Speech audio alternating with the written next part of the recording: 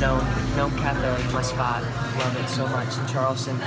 But I wanted to talk to you guys about competition. I want to talk to my future self. When you watch this in 6 months or a year or 6 years, when you compete with yourself, you're really unstoppable, because as long as you're getting better than who you were yesterday, you're improving.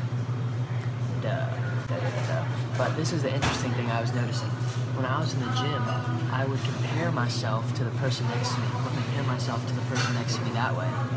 And I think there is some benefit to that. And here's what I mean by that. I think there is inspiration there and energy there where you can notice someone else working really hard next to you, or notice someone else doing something next to you, and not judging them, not judging yourself, but being inspired by it, and then focusing back on you, centered, and being like, you know what, I can do more, I can do more. So this competitive environment, you're not competing with other people, you're still competing with yourself, but you're using other people as reference and inspiration to focus more on yourself. Hello. So, I have this idea right now bouncing around in my head, and that is something that I've kind of struggled with in a way, and that is when I use the phrase, I'm doing my best. I was just journaling right now, and I said something along the lines of, I know that I'm doing the best that I can right now.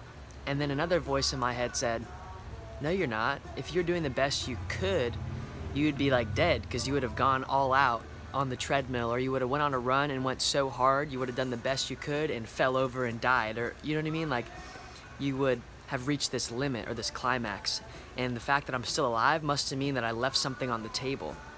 And then the other perspective came back in and said, well, you know what? Here's the irony.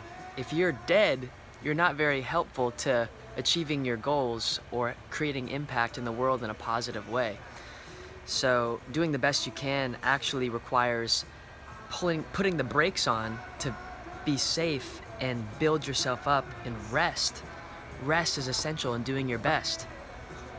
That's what I'm clicking with right now. Rest is essential. Yeah.